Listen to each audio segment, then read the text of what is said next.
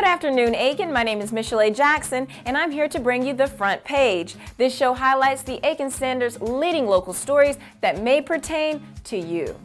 Dress to impress. Job seekers can meet future employers at the Career Expo today at Newberry Hall. The event will run from 3 to 7. Promises are made and finances are delivered.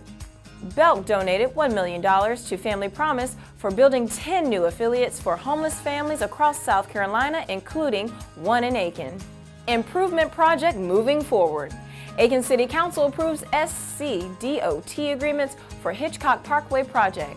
Actual construction is expected to begin in 2020.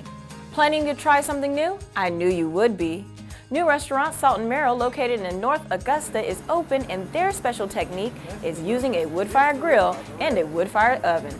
Really, the entire grill system as a whole, it is unique to the area with, you imagine 300 years ago, essentially what we're doing is hearth cooking in a modern way, and the Grillworks system really allows for that, where you're able to get these intense heats of 12 and 1400 using our oven.